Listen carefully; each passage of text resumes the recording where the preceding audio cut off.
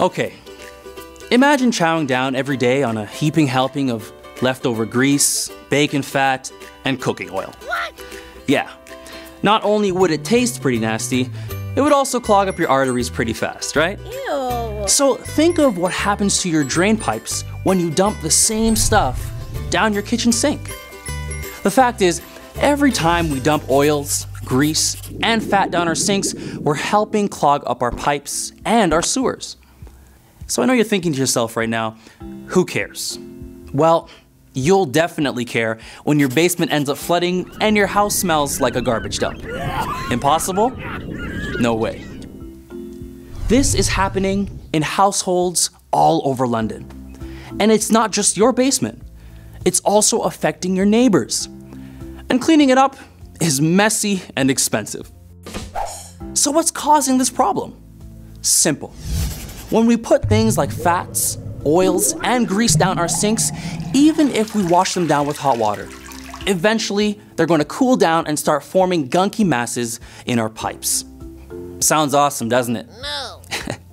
And it's not just the foods you expect, like butter and cooking oil and bacon fat. There's a whole list of foods that can cause these problems.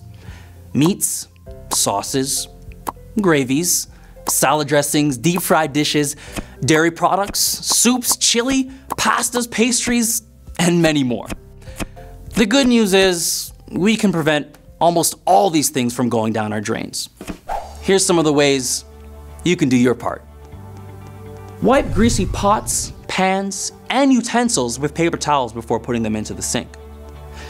Put a strainer into your sink to catch food scraps and other solids. Then lift out the strainer and dispose of the waste in your garbage or composter. Save your grease in a jar or can, and once it's hardened, put it into the garbage or use it as a suet feeder for the birds. Tell your friends about the problem. The more people who know, the better things will be for everyone in the future. Now that you know what to do, here's what not to do.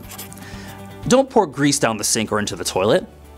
Don't rinse grease down the sink, even using hot water. Once the grease and water cool, the grease deposits into the sides of the sewer pipe, blocking the pipe over time. Oh no! And don't use a cloth or towel or rag to wipe off plates or clean greasy dishware. When the towels are washed, the grease will just end up going down the drain and into the wrong place. Remember, sinks are not garbage cans. Unless you want to end up with a flooded basement, clogged pipes, or maybe even worse. Do your part and stop putting fats, oils, and grease down your drains. Put waste in the right place, and you'll be protecting our environment too.